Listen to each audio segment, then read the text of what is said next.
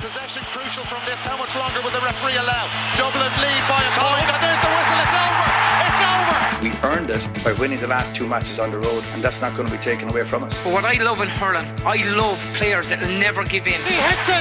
He hits it. It's over the bar. Oh, holy Moses! Today's RTE GAA podcast is regretting not hanging a Wexford jersey behind him like Rory O'Neill. Good afternoon, everybody, and welcome to the RTE GAA podcast. Today, we are looking for the best football goalkeeper of the All-Star era. Well, we think we found him, but we're going to have a chat about it anyway. I'm delighted to say I'm joined by Tomas O'Shea, Kerry legend and Sunday Game pundit, Shane Curran, Ross Common goalkeeping phenomenon, and Rory O'Neill, series producer of the Sunday Game. I am Mikey Stafford, and I'm delighted to have you all with us. So, just wanted to warn you lads that I am in fact a Junior B goalkeeper of some renown, so if myself and Shane get a bit technical later on, sorry about that. We'll try and dumb it down for you, because obviously goalkeeping is an art, and we can get a bit caught up in it at times. So let's start at the start, I guess, and just kind of give you the top 10 as voted for by the readers of RTE.ie and the News Now app. We ran a poll last week, over 7,000 people responded, and so here, cue the top of the pop music, and here we go. At 10, we've John O'Leary. At 9, Martin McNamara of Galway. At 8, John Kieran's of Cork. 7, Fergal Byron. 6, Paul Durkin, Donegal. 5, Martin Furlong, Offaly. 4, Charlie Nelligan, Kerry. 3, Rory Beckett of Monaghan. 2, David Clark of Mayo. And at the top, with almost 4,000 votes out of 7,000, we have Stephen Cluxton. Shane, your thoughts on that poll? Does it surprise you in any way? Surprised 3,000 didn't vote for him, but look at it. I think, I mean, as I said earlier on, I think, Declan O'Keefe from Kerry didn't make the top 10 there, so it's kind of funny. But sometimes when people are in the news and that type of thing, they're in an era that's more memorable for goalkeepers than others. Some get left behind.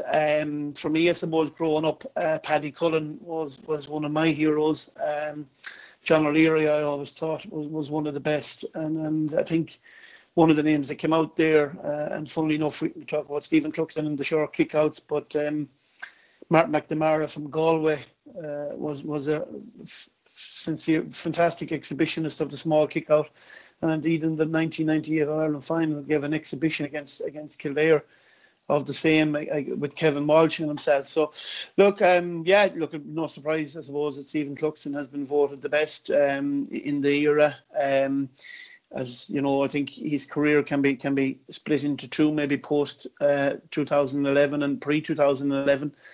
And certainly has coincided with a dominant era of football for Dublin as well, notwithstanding the fact that the kick-out strategy that they have adopted and that he's been at the forefront too has helped probably to change the game. But I do think also the way Dublin play and the way teams have played against Dublin, particularly since 2012, the Donegal episode, and the change in tactics, I think has allowed probably a freer form of kick-out strategy for a lot of teams, and Dublin have obviously had an advantage, not only with having Stephen in goal, but also they had an advantage in big games, have been in Croke Park and been able to exercise the space that's there against teams that may not be all that familiar with the surroundings. Kerry, maybe Donegal, for an example, and maybe Mayo. Outside of those teams, very few get into it on a regular basis at the business end of the season. But look, it's a great list. A lot of great goalkeepers there. No surprise that Stephen is the number one. But maybe a deeper introspective at a future date on why things changed in terms of strategy of teams is probably needed. Tomas, if you can stop glaring at that Cork jersey for a minute, I have a question for you. Would you think Kerry keepers in football are treated a little bit like Kilkenny keepers in hurling? They don't kind of get recognised for their abilities because they tend to play on a very dominant team. Yeah, I suppose when you think of the 70s and the 80s, you're thinking of Paddy O'Mahony and Charlie Nelligan. Now, Charlie was high up on that list, I suppose. And then in our own era, you had Declan O'Keefe, you had Peter O'Leary, you had Diarmuid Murphy, Brendan Keeley towards the end. Yeah, I don't think the modern era where you're talking of, you're talking of Morgan, you're talking of Beggan above and Monaghan, you're obviously comparing everything off Cluxton. Kerry arguably have yet to kind of get a goalie that you could put in that bracket in terms of restarts. And that's the first thing you talk about when you're discussing a goalie now, is how it's crazy. Like, it was shot stopping, but it's now restarts. And it's Cluxton that changed all of that. But in terms of a Kerry point of view, I played behind Declan O'Keefe and Diarmuid Murphy, and their job was just to bomb it down the middle. And our go to kick out was hitting Dara, and that was it. There was no other plan B. There was no going short. There was nothing like that. Our plan A, plan B, and plan C was go as long as you could to Dara. And our job then, as a middle six, was to make sure to get under him. If he didn't catch it, there would be a break. So, I think it's come on so much. Like Charlie Nelligan, I remember my first introduction to goalkeeping was that famous video, Kerry's Golden Years, and you had Paddy Mahoney, Charlie Nelligan, Billy Morgan, Paddy Cullen, Martin Furlong. They were the goalies that I knew growing up, and it was all the shot stopping we were watching. We weren't watching their kickouts certainly in that video, but Morgan, I used to always remember Morgan talking about the Kerry lads, and he used to hate that rule when you could fist the ball to the net.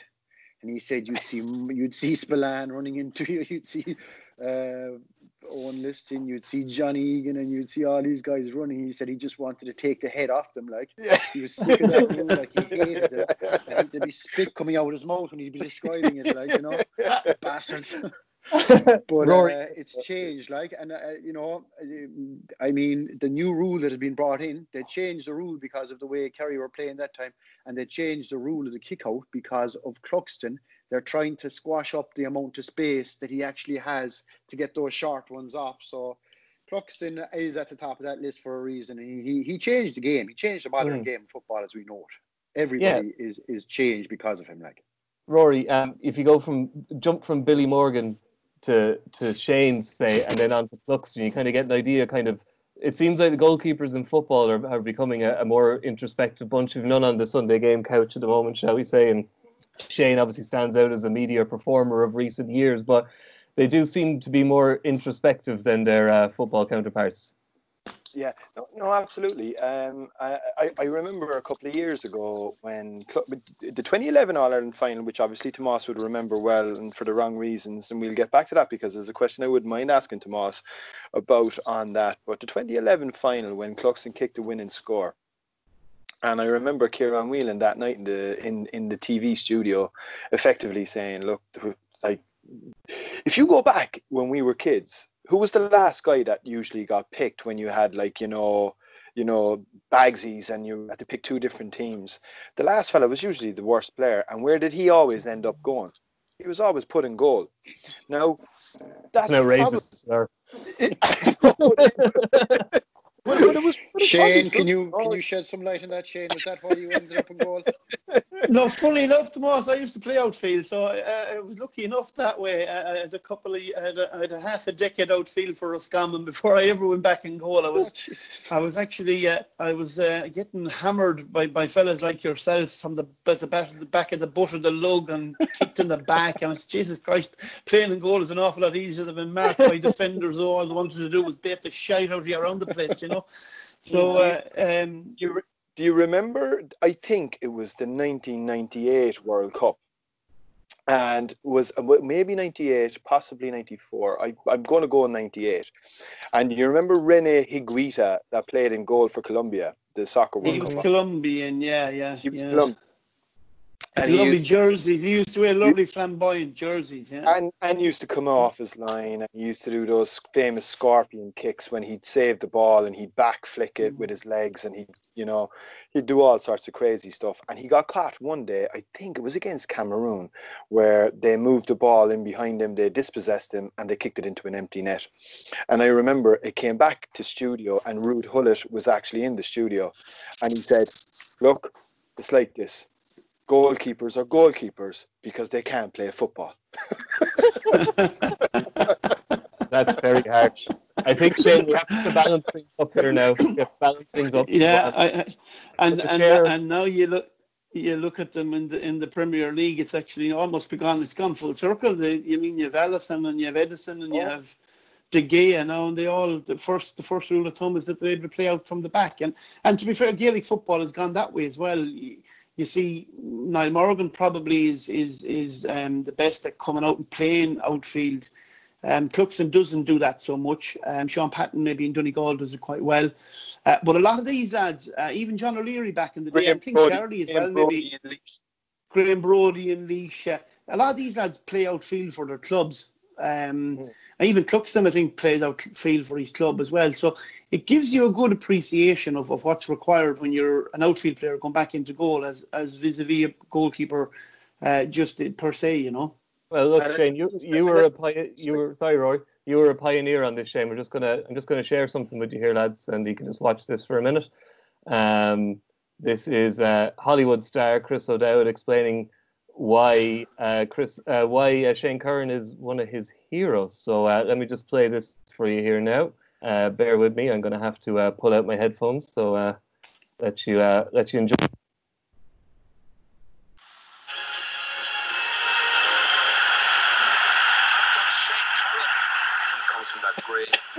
Tradition of out-of-your-box crazy goalkeepers, and he could save a penalty and score a 45, but at the same time he'd be just as happy to ride a bull into a church, and he could do all in the space of 2 hours. He was gangbusters.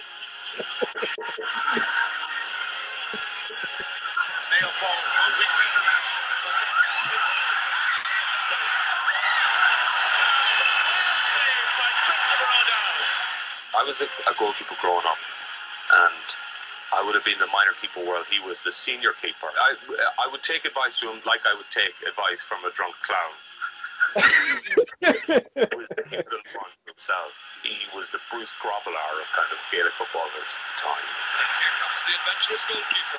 Right, so there you go, the Bruce Grobbelaar of his time, if I may say. That's just words in fairness now. Let me just stop sharing that screen and we'll come back to you. So Shane, look, you are the guy, I think, when people think goalkeepers are mad, people think, they do think of you. And do you think that's an unfair caricature, or do you admit that being slightly nuts to you as a goalkeeper? Look at it, I suppose, when I started at it back in the late 90s or late 90s. But again, it was kind of funny. I'd been an outfield player, so it wasn't that much of a change, because you knew you had certain skill sets that you could get away with, and fairness to players in Roscommon and the managers, they encouraged it as well. In particular, John Tobin, was very good.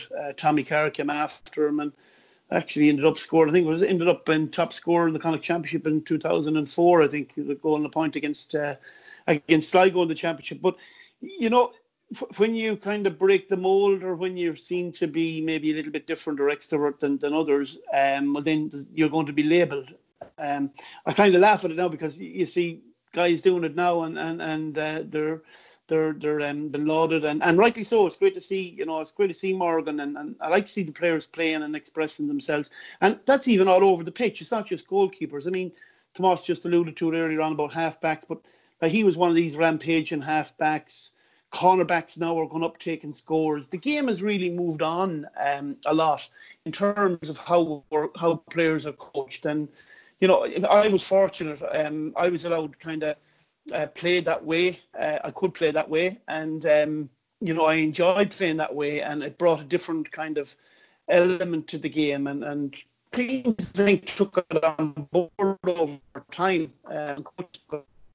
I played outfield with my club and been going with my club, and I used to always be coming out. But now it's much more. The game is much more open, I think, and players are dropping off into zones. Goalkeepers are allowed to come out really unchallenged now. If you look at Morgan, he can take the ball 50, 60 yards without even having a forward in his way, in many ways. So it has changed, and that's just the way it is. When I played more than Tomas, we had a great time, great crack, and enjoyed the matches and enjoyed the fun, and we were very competitive, and Roscommon, luckily enough, for 4, 5, 6 years, held her own in Division 1, a couple of great games against Kerry and Dublin and all I remember the big that, counties.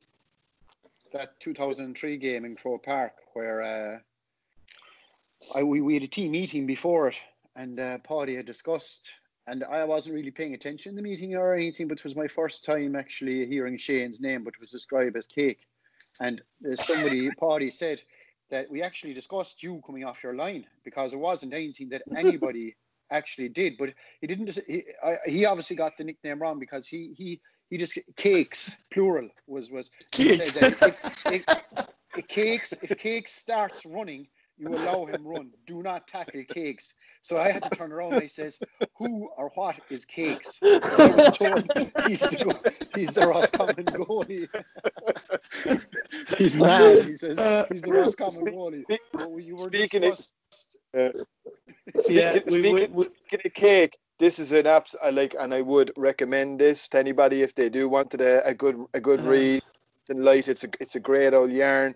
But I was flicking through it because I had a few things picked out, and one of the things, Shane, that I loved was any GAA keeper will tell you that part of his job is to get chatting to the umpires. Now, most of them ready enough old skins, and you could get the banter going with them, no bother. But if I smell the drink off them, that'd be the opening gambit. Jesus, there's a right smell of porter off you. You were out last night, Bucky, I'd say. You had a right few pints. Did you have a late one? He said they usually laugh along with you, and you wouldn't mind a fella like that because at least you had him on your side. Yeah. I was many time I stood beside a defender and they'd be reeking a drink and you'd be nearly as bad yourself. Especially in National League games in the 90s. I remember playing, I think we played down in a match, and Jesus Christ, Mick Higgins I think was corner back and I was corner forward, and it would have been an exercise for the Gardaí to see which one it was would have broken the bag first. But anyhow, that was back in the days of October to December was the time you could go out and play with a few pints and have a bit of crack. But I sure look, I mean, we had great times. We had mighty times and mighty fun. I think over the years they got a little bit too officious and you couldn't have the crack with them. But you knew that then, you weren't going to be taking the mick. Waving things wide when they weren't wide, or looking for 45s or not 45s when they were blatant 45s, or trying to get underside, trying to get inside their head. But look, the game has moved on. I always remember Tommy Carr saying when we play a game of golf, himself and Declan, maybe himself and Sean Finnegan, that if he'd one wish, it would be to play one more game, I'd love to play one more game now, if it was just a bit 31 or 32 or 30. If the legs could carry me. As a fella said one time, when you're young, you're all legs and no head, and when you're old, you're all head and no legs. So unfortunately, the legs don't bring you anymore to where the head wants to bring you. I'm fascinated as a junior B goalkeeper, the idea of neutral umpires, never mind drunk umpires. A neutral umpire would be an amazing thing. That is true. Tomas, yourself would we get, like I said, the Kerry keepers, maybe they get an unfair doing, but you get the impression you played in front of some very stable, sane individuals. We were here talking to Anthony Daly last week, and he obviously played in front of Davy Fitzgerald, and who was rarely sane or stable. I was wondering, do you have any yarns about your days with Kerry keepers? Anything stand out? No, I think I remember, I suppose Declan and Diarmid, they were just solid. They were just, there was no real, I won't say finesse, like it was a skill in itself to hit the same target. I was listening to the hurling podcast last night, and Brendan Cummins saying that he had a big circle out around. He was hitting it through that circle for, like the lads knew wherever Dara was, that was our plan, like, and it was easy enough. If you had somebody to jump, the high midfielders aren't as such anymore. Brian Fenton does it a bit for Dublin if they need an out. But Fenton would win more kickouts on the run. But no, I think with club we had right fun with club because we had a guy in front goal. What was it? Tomas McIntyre was his goal. We had a nickname for him. Who was your man in goal for the England '66? Gordon Banks. We used to call him. Gordon Banks, yeah. So Gordon Banks, but he'd like to be stylish, and our plan more so with the club was we the best fielder in the country at midfield. So the plan was to hit Dara every single time, and if he didn't do that, geez, we would kill him. Like we pinned him to the wall inside in the showers or some dressing room over in Glenfleskill one day, like, and we were basically bullying him into the ground to make sure he did what he was told, like. But no, there was no. The lads were. Declan was fiery. Diarmid was quiet. Diarmid was quiet, but Declan would answer you back, and Declan would bark at you inside in the dressing room. And Dirk, all of them were very good at shouting and roaring. I remember Murphy gave a performance against Galway above in the rain that night, and he was absolutely outstanding. But I did an interview after the game, and it's actually quite funny if you dig it up. I was asked, he made one save, but he left in about 2 goals or 3 goals, I think, on the same night. And the question was asked to me live on television, like, Diarmid Murphy did everything in his power to win that game for you. And I said, Jesus, I counteract that. I think he did everything in his power to lose us that game with the goals he left in. And I started laughing, and that was actually live on television. And I said it to Murphy after, but he was brilliant. The shot stopping was huge. But it's interesting to know, like, Kerry's still struggling, because any match you look at, any match you break down, it's an area. You don't have a Patton, you don't have a Morgan, you don't have a Began, you don't have a Cluxton, and the pressure seems to be ramping up every year because you're scrutinising it so much. You're actually looking at it, and it's an era of stats now, and as a defender and as a forward, people, I suppose that's where Shane is talking about. You're scrutinised, the enjoyment levels, I suppose. And it goes back to that thing where, you might have possession 10 times. What you did with that possession, I'd rather see a fella take a chance and lose possession than actually be careful and give a hand pass 5 yards to the right or left. But with goalies, there is no place to hide for them. You either get possession or you don't get possession, and that's the end of it. And it's an area where Kerry, I suppose, they have at the moment Shane Ryan inside there. But, when I think back, Benny Tierney was with Armagh, Kevin O'Dwyer was with Cork. I remember Davy Byrne being with Dublin. Pascal McConnell was with Tyrone. McNamara was with Galway. There was one of those lads going short, like. There was excellent goalies and very, very good, but there was scrapping ball. Like, you were a half-back, your job was to get under that breaking ball, or a half-forward. And that's what you practice in training, like. Yeah, and that's what it was like. And I hated then towards the end, we didn't do a lot of work on it inside in training with Jack Connor, but we would do the odd time trying to do short kickouts. But the problem with that was everybody on the pitch knew we were trying short kickouts, so the forwards were being extra tight on you. And I used to hate having to make a run. Your job was to lose your forward, so you were sprinting here, sprinting there. Next thing, the ball was gone 40 yards out the middle because the goalie wouldn't bloody go short anyway. And you were 30 yards away from where you should be, and then you're away from your man as well. I hated it because we didn't have a system that was proper and worked properly. Now, we're not hearing the chunkets, but I'd love to have an in-depth interview with Cluxton to see exactly how he makes and how he dictates what happens inside. I'd say he would frighten the shite out of other goalies and teams around the country with the level of detail they go into actually practicing their kickouts. Because I remember it was their midfielders running into space, they'd create the space, the halfbacks would get out. But he changed year on year. He changed every year. I was saying that earlier on, where we had it. We had the percentages got that he hit over 80% of kickouts to the 2 half-forwards, Paul Flynn and Diarmid Connolly. I was one of the half-back lines, so I was told by Fitzmaurice at the time, I think, was it for the 13 final, or it was earlier, I think, it was 11.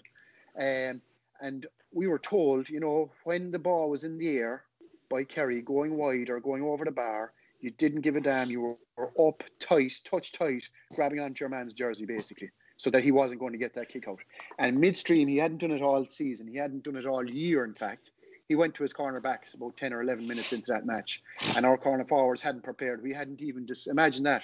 We hadn't even discussed that this was potentially what he would do, and that's what he did. And they win most games based on possession. And he's the kiddie, like. And, like, I find it, in like every year, Rory, you were above in meetings. Like, we'd have meetings every year. And I would say, like, Began would be massive with his kickouts and everything. Every year, he's arguably your all-star every single year. There's nobody that could put up you could put an argument. But for me, like, there was years where I was saying, Cluxton is your all-star. And people would say, oh, his standards were so high, like. You're spot on, Tomas. Like, the people would often, we would finish up a Sunday game, program, series, whatever it might be, and the first thing that people would say, oh, you never did Cluxton's kickouts last night, they were brilliant. But sure, we were doing, That's just a given. Yeah. You know, like what are you going to? You're going to say the same things about how he's able to, you know, over and over again. It, you know. Yeah. I think Tomas alluded to it there. Though.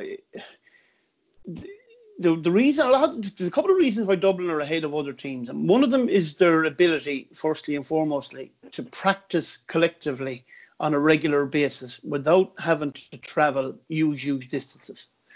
And in many cases, their practice is what makes them perfect. And there's no doubt about it that they've spent an awful lot of time on kickouts and on kickout strategies. But also at the same course, the game has also changed tactically. I think, Tomas, even if you look at last year's All-Ireland final, for 25, 30 minutes, 35 minutes, Kerry actually went and pressed the Dublin kick-out.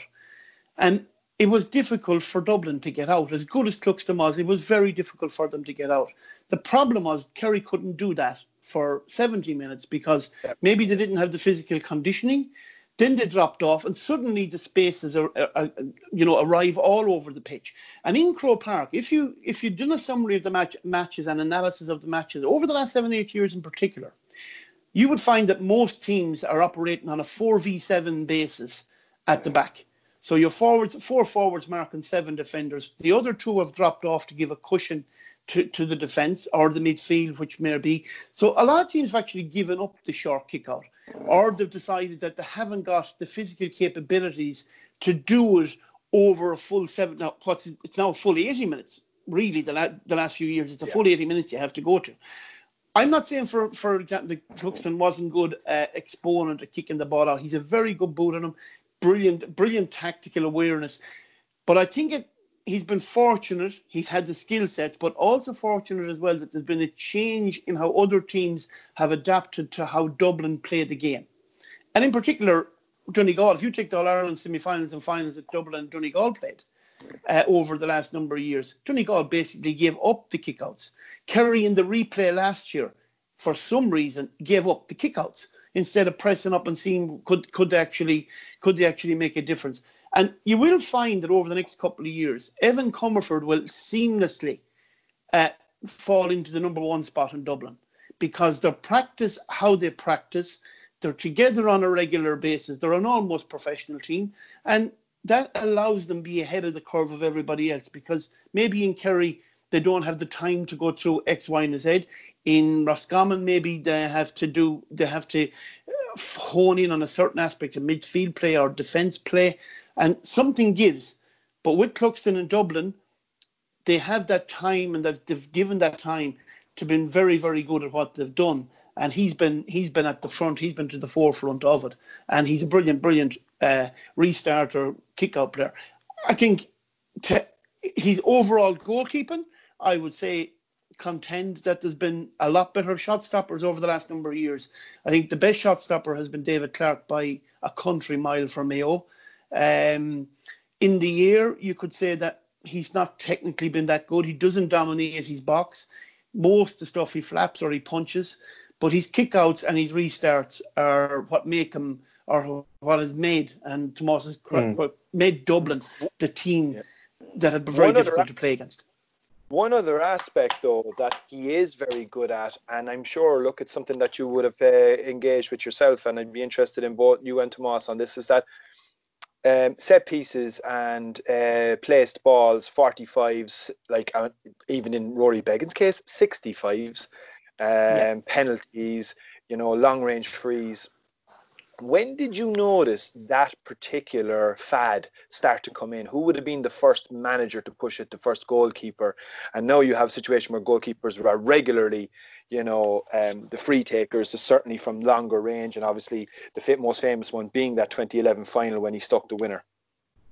Yeah, well, I remember talking about that. I remember the 2011. That was the first time I really remembered the goalie kicking. I can't really remember who was it. First of all, Shane, who was the first goalie that started that off? I can't really remember. I humbly say that I still hold the record, funnily enough. I'm the only keeper in a championship to score a goal and a point. And that was in 2004 against Sligo. I ended up as top scorer in the Connacht Championship match in the Connacht semi-final. Oh, did you? So, Was that a penalty? you know, No need to be humble about that. a penalty in the first half, followed by Paul Taylor scored a penalty on me after that.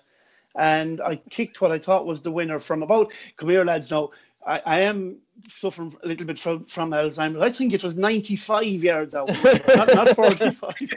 But I kicked it from around, but it was a good one into the wind, about 55 yards out. I remember Eamon O'Hara being in front of me, and he given me tons of abuse. And next thing, all he done is he put his two hands up like that, and it was like, Jesus, thanks, Eamon. All I have to do is put the ball between your two hands. You're only 14 yards away. If I strike it right, bang, straight between the post.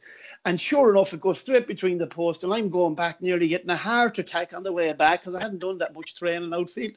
And get back into goal, think it's the fucking winner, and it's like we collide. But we won the game. We ended up playing in the own Connacht final. So, yeah, but I was doing, in fairness, Tommy, probably what happened around that time, if you remember, lads, outfield players started taking a lot of points from their hands. Right. So the old style free takers from kicking from the ground, they actually stopped practicing. And this is where it's actually come in over the last number of years. The only people now that practice kicking the ball off the ground are the goalkeepers. Because they have to do it from the kick out. So in terms of kicking 45s, the Peter Canavans, Frankie Dolans, the Morris Fitzes, all them lads, they were the lads that were doing it, but they stopped because they were taking the free kicks out of the hand from 21 and 31 and 40 yards. And the 45 became much more troublesome. So the only guy that could really do it was the fella that was practicing those type of kickouts, that type of length on a regular basis. And I think that's where it become, I'd started it, and I was doing it in club games for a long number of years anyhow. And there was a few around Roscommon that were doing it as well, but it kind of just grew, I think, exponentially from there, with the changing in the rule from the free kick, then the 45 nearly by default fell back to the fella that was practicing his kicking from the ground. Yeah. And Tomas, just while we have you, because that's something that I'm sure a lot of people would like to hear or know, that iconic photograph of you handing the ball to Cluxton at the end of the 2011. What was your thought process there?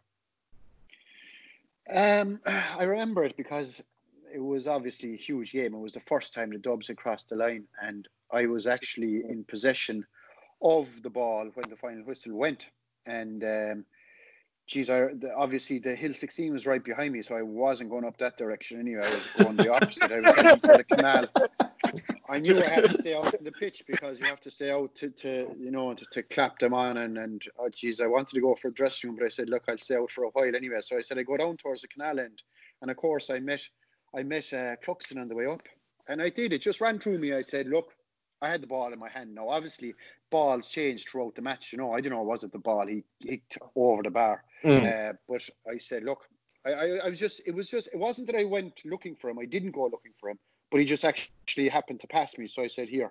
And I didn't have any chat or anything with him. Like, somebody told me he rifled it into the Cusick stand after it, which was funny in itself as well, because, and it wasn't out of. It obviously went around a few days. We went down to Killarney and we were drowning our sorrows down in Killarney. And it obviously went around and saying, oh, it was terrible form. Tomas did this brilliant thing. And look, if I hadn't crossed paths with him, I wouldn't have given him the ball. It wasn't as if I was going out looking for him. The fact that I actually passed him, I did. But I was actually on the Wednesday then, and I had gone around, I was getting calls from fellas from Dublin saying, geez, it was very bad form by your man and all this. And in fairness to him, I wasn't paying much attention to it at all, Dad. I was on my way back down to Cork on the Wednesday, and I got a phone call, and I was in the farm to talk to nobody now on the Wednesday, and it was actually Cluxton. And Cluxton rang me and said, look, just to explain, he said, me kicking that ball away was in no way an insult to you or anything like that. He said, and it just gives you an insight to the guy. Like, he isn't a guy that is for all the razzmatazz and the nostalgia and all that. Like, he was just a guy. I love the way he operates, like, because, Shane was talking about it there. I have a feeling, and I would talk to guys. Do you know the way I would say, coaches will say, right, we have to work on this tonight. I would say that Cluxton himself takes the guys he needs aside in his own time and actually dictates what happens. And I would say a lot of the stuff is down to him, like, because I would say down the years, I played against Cluxton at the very, very start, and by no way was Cluxton anywhere near what he is now. And, you know, I remember him coming up to me one night inside in some place in Dublin, and he had a hatred. He had a hatred for us, like, because we were on top at the time, like, and he made no bones about it either. But, I mean, the way he developed himself and turned himself around, not turned himself around, but just out of pure diligence and work rate, or whatever you want to call it, he changed everything, like. And I would say more so than obviously the coaches and managers, but I'd say this guy was like another selector inside there. This guy was dictating what they were actually doing in terms of restarts throughout. And I don't know, is there any player, Murphy out of Donegal, I have a feeling would dictate stuff. I would say Cluxton would have a hand in a lot of stuff, not with the management, but he spends so much time. He's a teacher, but you'd hear the stories about him landing onto training early. I'd say he would get the fellas, like, and I've often heard Kilkenny and Fenton meeting up and dissecting training sessions. And I would put him in that category as well. Like, it's not like, I'd say, you just live for it. They live for it, and every waking hour is, how can we make this better? How can we improve it? How he'd go over not the good kicks, the bad kicks. How was I cut out there? Yeah, I'll actually do this now. And whatever goal he left in, was it Gavin that was saying that he was there with video analysis for about an hour and a half, checking out his footing? Jesus Christ! Like, when you think about it, like. Sure, it all just adds to the mystique of the man, I suppose, and he does. I don't think we can argue that he's come out on top of our polls. So I think, just for the sake of argument here, can I get Shane? Who do you think? Do you agree Cluxton's the best of the current era, current goalkeepers? Do you agree he's the best, or is there anyone you'd have ahead of him for any reason? It's not that I'm not saying it's not that he's not the best, and certainly I agree. Tomas is 100% right. I think he's probably taken on a leadership role. If you look at a lot of goalkeepers in a lot of codes, you learn your craft probably through your 20s, and you learn a lot of hard lessons. And I think, you know, up to maybe 2011, he was certainly a good goalkeeper. He wasn't. I wouldn't have put him even in the best Dublin goalkeepers or the best I played against in those times. But in the last 7 or 8 years, I think the confidence he probably got from the 2011 win, the confidence Dublin got, but he then, as a leader approaching his 30s, became a different player. And I'd say Tomas is 100% right. He takes that leadership role very easily. He obviously gets, I'd say he just eats, drinks and sleeps it. And he's got a team of players and a group of players and a county that have structured themselves in the right way. And they're facilitated to do that. But they also have to have it within themselves to do. And he certainly, there's no doubt he's done that. And he's certainly a fantastic goalkeeper. There have been, as I said, I think goalkeepers that, you know, I think have been better shot stoppers and better in the air. David Clark stands to mind. Jim Murphy was a great goalkeeper as well. To me, Martin McNamara was a great goalkeeper. John O'Leary, great goalkeeper. But the overall package, I think, from a leadership point of view, obviously the kickouts, Cluxton has brought it to another level. But you will find that Evan Comerford will seamlessly slip into his position in the coming seasons, if not this season, because of the way teams play, firstly against Dublin, unless some team comes and decides, well, we got to have a right cut at them here for 70 minutes and pressure kickouts. And maybe also that, you know, we decide to bring the games out of Croke Park a bit, because they've been fortunate. You know, you get the big games really and truly over the last decade. Have Dublin had to play 3 big games a season? Maybe 2, semi-final, Ireland semi-final and final. And they very seldom come a cropper anywhere up to that. So he's made a huge contribution to the game, without a doubt. This Dublin team have made a huge contribution to the game as well. And it's up to somebody else to follow it. Yeah. Tomas, who would you, if you couldn't have Cluxton, who would you have in your current 15? Look, the reason I think, you know, I don't know, will your man Comerford seamlessly fit into what Dublin do, because I think it's more than just his ability to kick out. It's his ability under pressure. It's his ability not to crack. Because if you look at Morgan and Beggan and Patton and the Kerry goalies that have been inside there, I've seen them implode. I've seen them lose 6, 7, 8 kickouts in a match. You'll never, even though he is the most scrutinised keeper of the whole lot of them, you'll never see him lose more than 3 or 4 in a game, like even the biggest games. And that's Kerry doing their homework to the utmost. I remember one game, everybody was going on about it. Kerry got a goal and a point off 2 kickouts that he lost, and said everybody was roaring, we've him cracked. I think 3 kickouts he missed in the whole game. Do you know? And there we are saying, oh, we had him cracked. We didn't. Our arse have him cracked. Like, I think, like, the other goalkeepers, like, you have Patton. I think Patton is outstanding with his restarts. She's the one that who was it? Was it Monaghan that put against Monaghan there recently? Yeah, he's very good. Yeah, and they cheated, and there was just one runner. But I mean, Cluxton, look, that tip save that Murphy got argued, I think Kerry could have gone on and won it had he scored that. That's like, Cluxton is constantly working on save. He is very good, maybe not as good as some of the shot stoppers down the years, but still at a level that is extremely good. I just think, it's pointless talking about other goalies when he's around, like, to be quite honest with you. Do you know? Yeah. And that's and, like, I have great time for other goalies. I think there's brilliant goalies out there, but nobody, Jesus Christ, I give him next year's All-Star. There you go. Sneak preview of a meeting to come when hopefully the GAA season gets going again. Lads, it's been an absolute pleasure chatting to you. We love that. A fine exploration of the art of goalkeeping. Just to remind you all, you can watch this on YouTube, as long as my computer doesn't blow up trying to do it like it nearly did last week. And you can get it on all your podcast apps, the usual spots, Spotify, etc. Just want to say RTE Online and the News Now app will have lots of GAA over the week, and we're starting to filter in a bit of GAA on TV, Rory, are we? Hopefully, over the next couple of weeks, all right, yeah, there'll be a little bits, there'll be steps, but yeah, that's the plan. Yeah, so lovely stuff, lads. I'd like to thank Shane, Tomas and Rory for joining me, and hopefully you can join us later this week when we will discuss the hurling full back line, which will be your choice of 3 stick-wielding maniacs. Should be a good listen. Thanks very much, and we'll chat to you later. Pleasure, fellas. Pleasure, fellas. Possession crucial from this. How much longer will the referee allow? Dublin lead by a point, and there's the whistle. It's over. It's over. We earned it by winning the last 2 matches on the road, and that's not going to be taken away from us. But what I love in hurling, I love players that will never give in. He hits it. It's over the bar. Oh, holy Moses.